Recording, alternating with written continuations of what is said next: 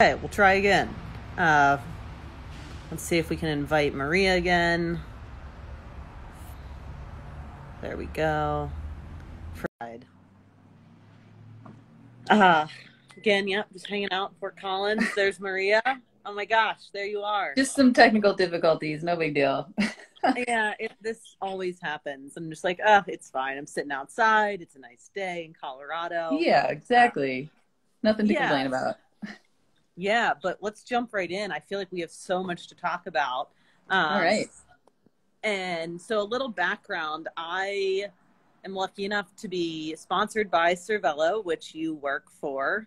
Mm-hmm. And it's such a cool thing to know, like, we've never like met in person, but it's so interesting to know, the people behind the bikes I'm riding. And it almost makes it like a way more personal experience.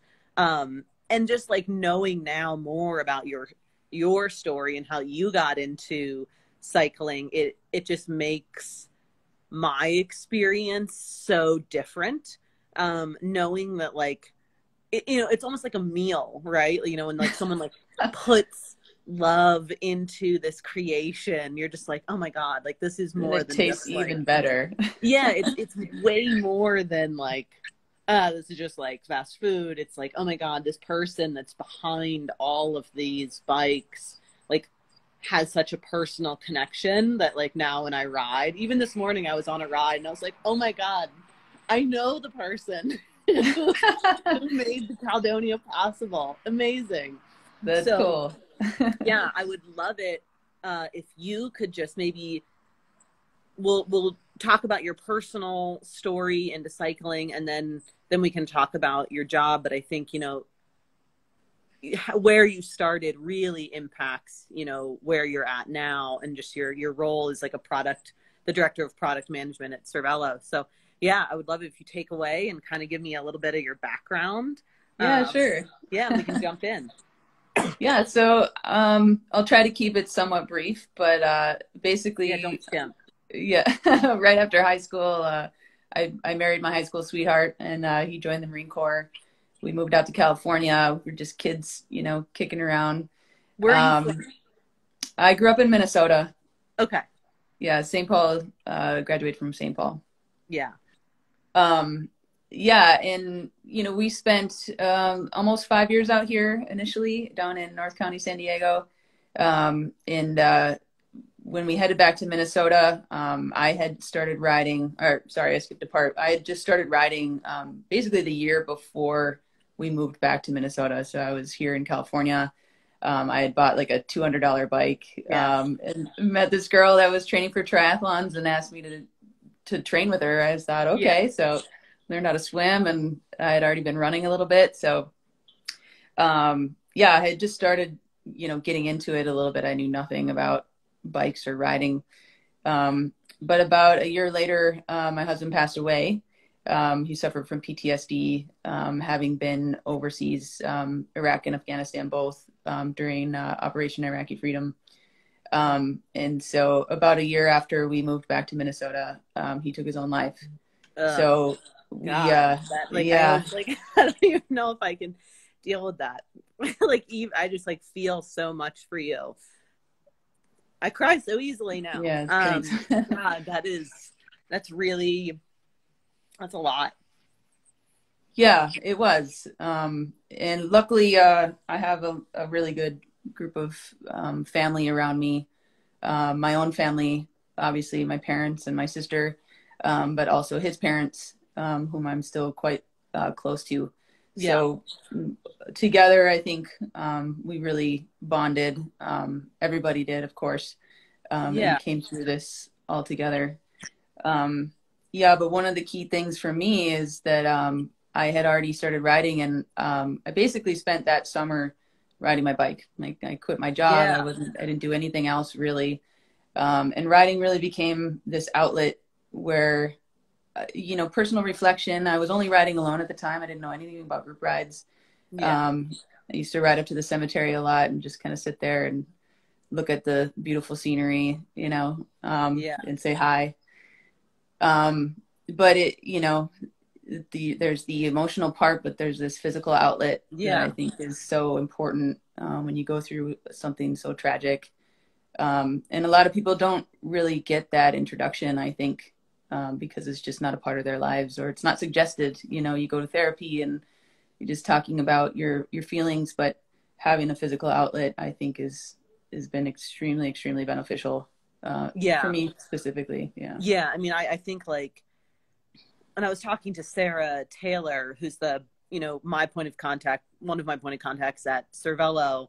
Um, and I was saying like, God, the bike has like through the hardest couple of years in my life has been like so crucial because obviously, yeah, therapy is great and like talk therapy, that's a way to process. But I think I'm someone that needs to like physically like feel something or like experience and like put my emotions and like feel them in like a physical manifestation. And it doesn't have to be like pain, but it could be like joy of a ride or, physical exhaustion. And so I think like that's a way for me to process as well. So like I think your story like really hits home for me too.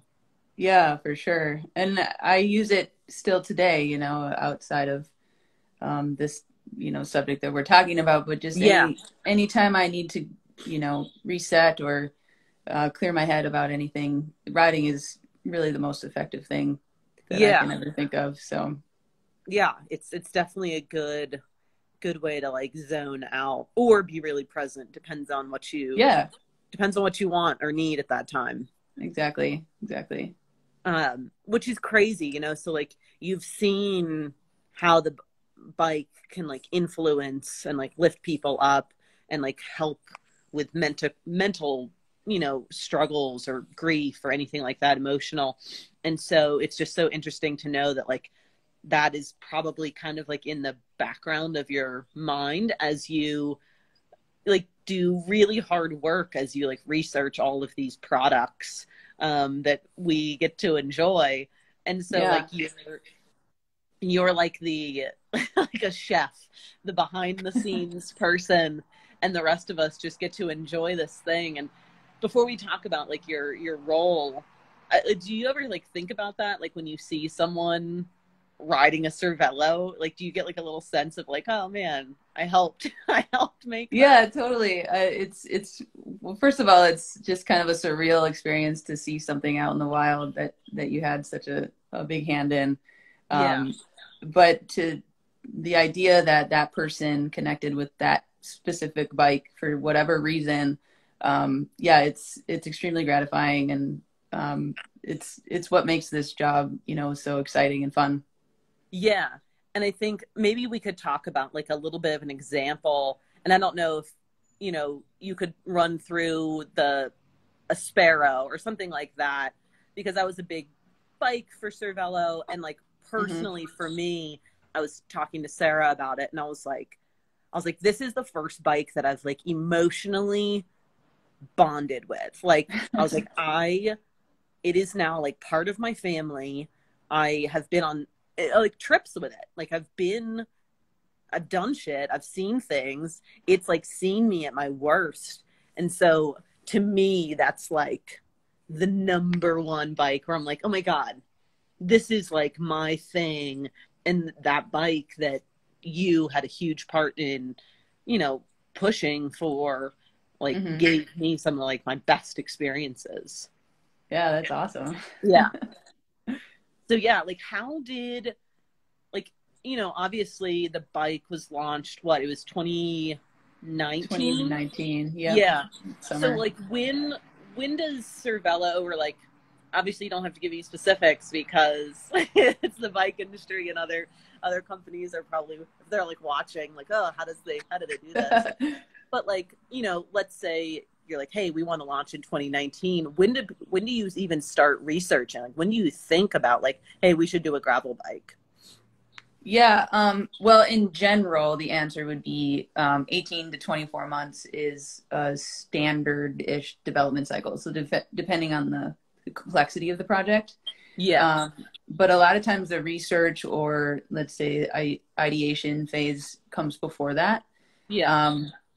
With Aspero specifically, or I should say gravel and Cervelo, it wasn't a new concept in terms of, should we do this or shouldn't we? But it was something that the brand hadn't really ever fully committed to before. Right. The caveat to that is that the former C series actually had sort of this dual personality as a gravel bike or an endurance bike, right? But at the time of that bike, gravel was not really all that well defined. It was still kind of experimental. So, we as an industry or as a cycling community have, let's say, graduated to full on gravel where, you want that knobby tire. And just a big slick isn't going to cut it most of the time. Yeah. So like, what does even research look like? Like, do you, because, like in my head, I'm from a science background. I'm like, oh, is research like we go out and see what everyone else is doing? Or do we like conduct interviews, or we look at like what specs are? So what does that process look like? And this is even before there's like, engineering specs drawn up, I'm guessing. Right, exactly. I mean, it's kind of all of the above, right? So we'll pick out some events to go to and not only observe and participate ourselves, but also to talk to people and, just as riding alongside next to somebody and asking them simple questions like, oh, how do you like your bike? What do you like about it? What would you change? Yeah.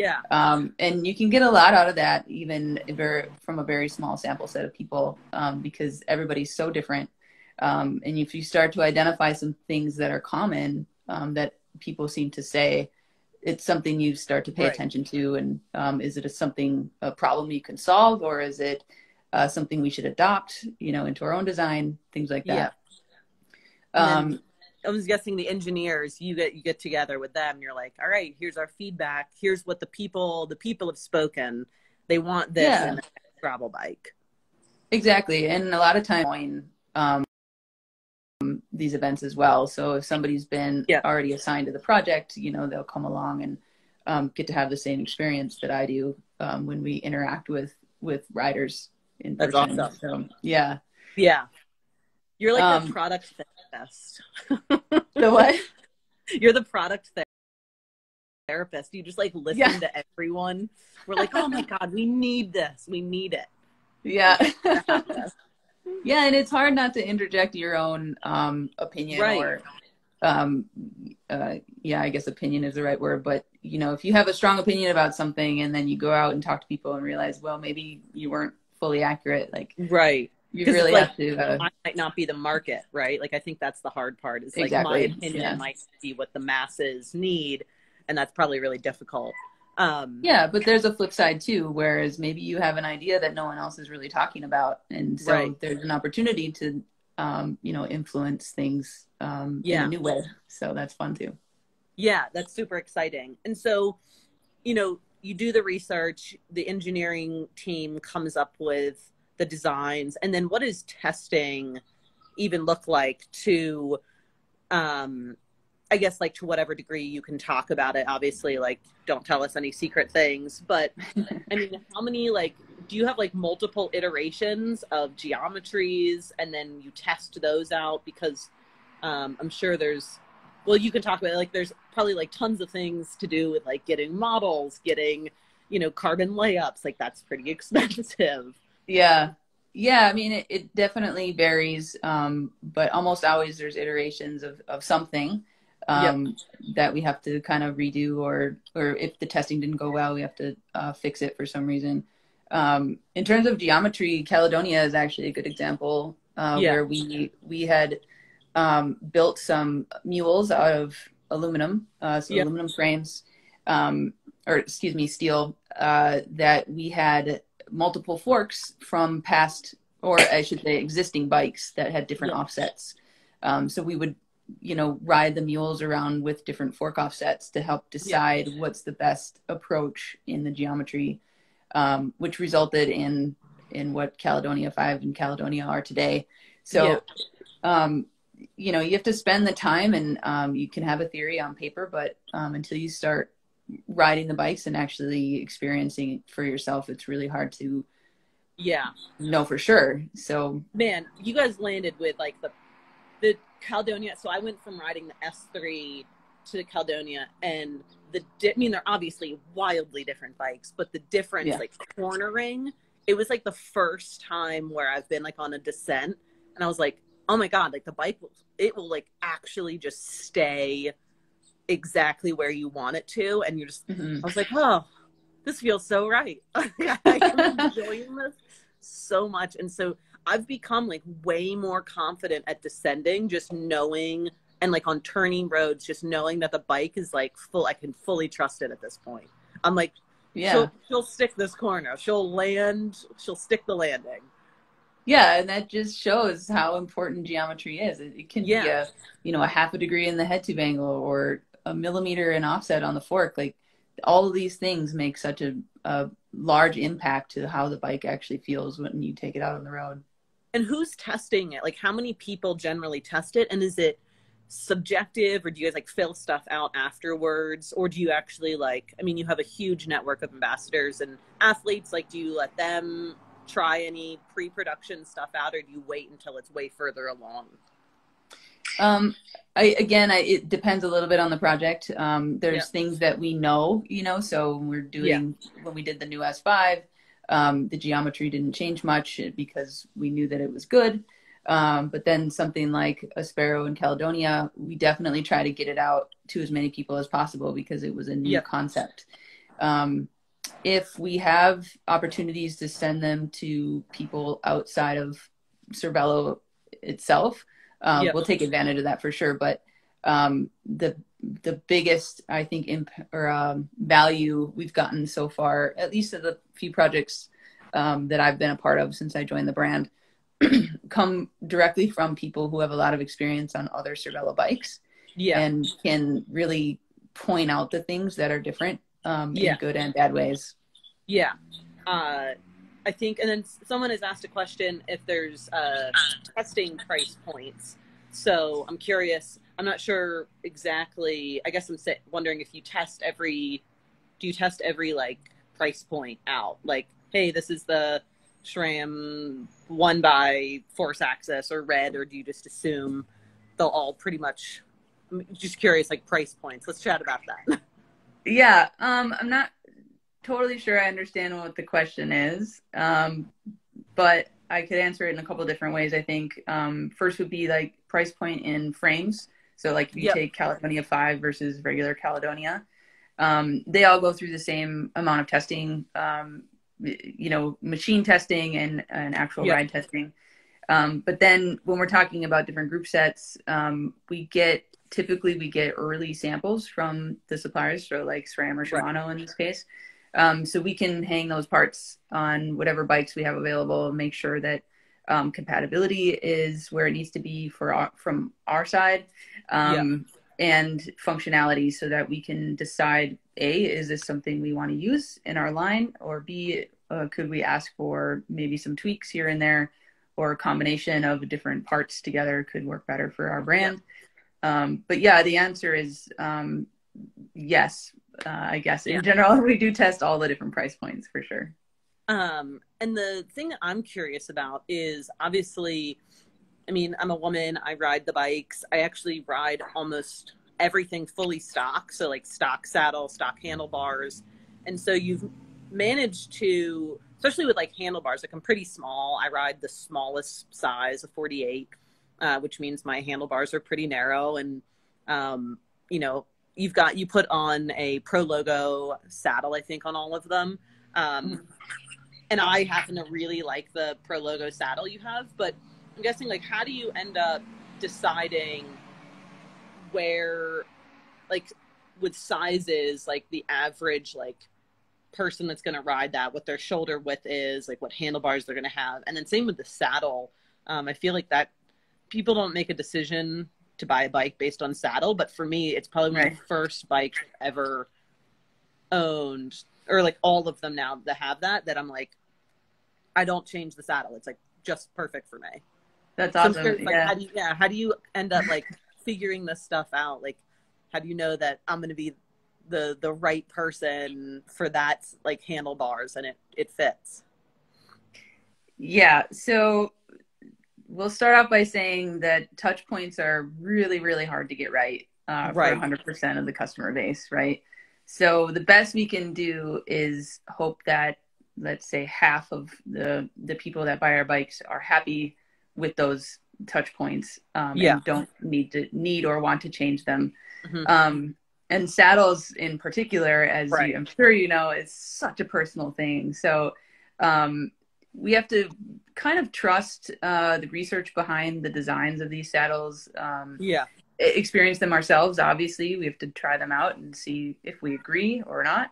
Yep. Um, and similar to bike research is, we talk about things like saddles, where how many people do you see out in Yeah. the wild riding saddles like this, or how many people have tried it and didn't like it, um, or how many people are unhappy with what they're currently riding, and Right. maybe you can make a suggestion based on what you, in my case, what I'm speccing on the bikes, and are they happy with that?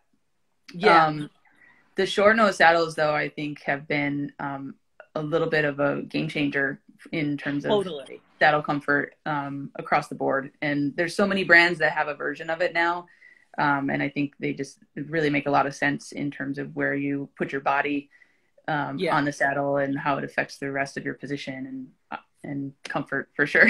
Totally. Yeah. Yeah. It's super interesting. And I guess, when I think about all the options that you can have for a bike when you're speccing it, it's not just like, we think of the big players for like components, but, when it comes to wheels and saddles and handlebar tape and bearings, and like what through axle to put in, because my S3 had like the rat one Yeah. on there. But I'm curious, like, if you could like ballpark how many different things you normally get and have to ride, because I'm sure, you have to test them out. You're not just going to be like, hey, we're going to spec these wheels on this bike, I'll never ride them, but they meet the price Mm-hmm. point. Mm-hmm. So I'm curious, like, how much just like stuff do you have to test out at this point? Really good question. I'm not even sure I could throw a number at that, but um, so we've just recently moved our office, and I'm sure you're Yeah. aware. Maybe the audience doesn't know, but we moved from Toronto, Canada, to Orange County fairly I can't recently. wait to visit. I'm so Yeah, excited. I yeah, we're need to. excited to have people. It's still under remodel, so that's why I'm Yeah. not there, or any of us are there for that matter. But the Toronto office, we had various cages in our warehouse that was, each department had a cage, it was called. Yep. And the product cage is filled with all of these parts, right? So we had boxes and boxes of tires, shelves of wheels, Yeah. and then of course, all the other things, saddles and handlebars and Yeah. stems. So it was kind of like if somebody was working on a bike build, or let's say there was samples coming in, what parts can we put on that we need to have some feedback on? And so Yeah. definitely I'm not testing every single part myself. Yeah. That would be almost impossible. But everybody rides, right? At least to Yeah. some degree. So we can get feedback on just about anything within a short period. So Nice. I have a few yeah. more questions that I think maybe some other people would be interested, but I'm definitely interested in. The first one is like proprietary parts, or so, like, you've got a lot of times it's like handlebars or stems, Mm-hmm. something around that, or, like seat tubes, that can be proprietary. But I'm curious, like, is that like an entirely different process? Like, do you develop it with the bike in mind, or like the chicken or the egg, what comes first? Is someone like, when you look at the S5, it's a super interesting handlebar stem setup. Was someone like, I really want this, and then they design a bike around it? Or is it like, hey, we need to update our bike, it just so happens we're going to make this funky stem that works? No, I would say in general, it starts with the bike itself. The S5 is a great example, because one of the main goals of that bike when it was first started was to have full integration with not only electronic drivetrains, but also mechanical. Yeah.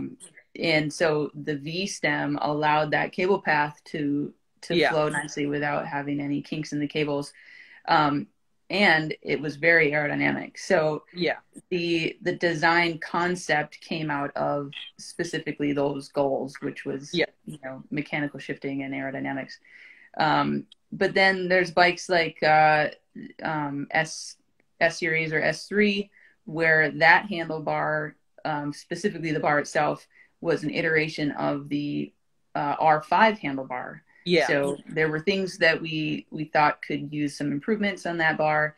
And so that made it into the design of the S series bar, which just so happened to work with the concept we were working on for cable routing in that system. So it does vary a little bit, but in general, I think the bike is the first thing that, you know, comes to ideation, and then the rest of the parts kind of follow.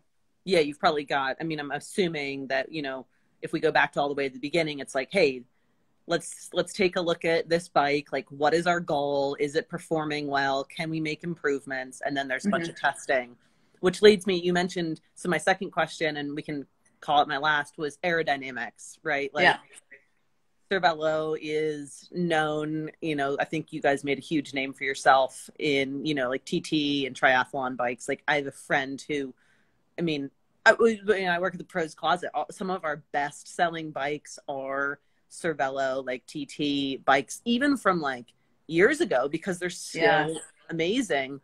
And so, I mean, like, are you involved with the aero testing, or like, do you just get feedbacks? Like, what does that process kind of look like? Yeah, my role in that process is a little bit of an outsider. You know, the designers are really doing the aerodynamic testing. My input comes in mostly in the beginning of the project. So we'll have goals set. You know, we need to improve aerodynamics, and what do we feel is feasible? Because we know about the, let's say, the previous or the current generation of that bike, and some of the areas that maybe we could have done a little better on. So I'll help to set a goal, you know, let's shoot for X number of grams improvement in the aerodynamic results. But yeah, from there, they really take over that. That's way more nerdy than I am. So that's good. Just as like an anecdote, I remember like, one of my first huge rides on the Aspero, and the Aspero, of course, is like, you know, haul ass, not cargo. It's meant to be like a really fast gravel bike. It's fairly aero for gravel bikes. There's not a lot of like random things coming off of it. And, you know, I was riding up to basically 13,000 feet on this bike, and like basically mountain biking down the other side. And I just remember thinking, I like said out loud, I was like, every product developer at Cervelo and all the engineers probably hate me right now. I'm like absolutely testing this bike to the limit. I'm probably going to break it. I have like bags on my bike, like a bag on the front of my bike. My jacket's flapping. I'm like, I have ruined everything they've tried for. Like, I'm so sorry.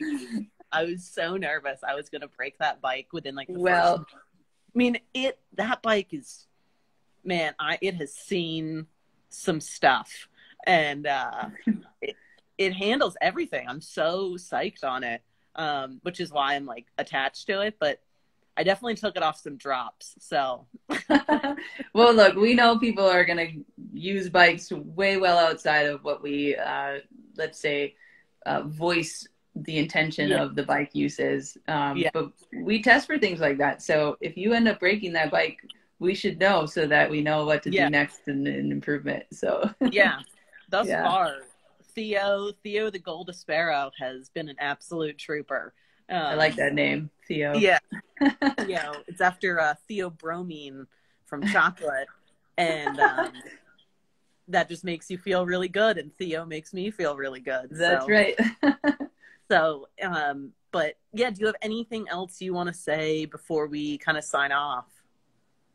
I don't know. Maybe I'll just give you a little kudos. I think this series that you've been doing has been really amazing, and it's been really fun to see all these, I mean, inspiring women and to tell their story, and it's been really cool to watch. So good job. Thank and you I look so forward much. to the next ones too. Yeah. Like, thank you so much, and like, it's so cool, at least for me personally, and maybe anyone else that rides Cervelo, that like this is the person behind all of it. Like, I mean, there's a huge team behind it, but like Yeah, of it's course. so cool to meet you even over the internet, that like you play a huge role in like my like actual happiness. And you're Cool. like with me on every ride and I didn't even know it. But I'm excited and like super thankful that like you're a badass woman behind the bike. There's a ton of badasses in Cervelo.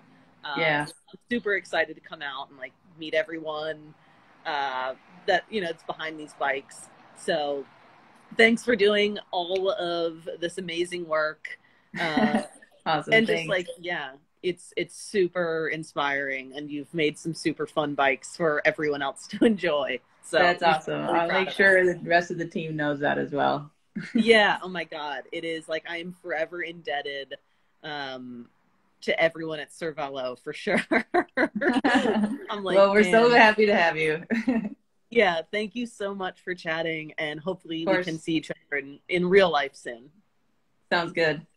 All right. Thanks, Bye. Reese. Bye. Bye.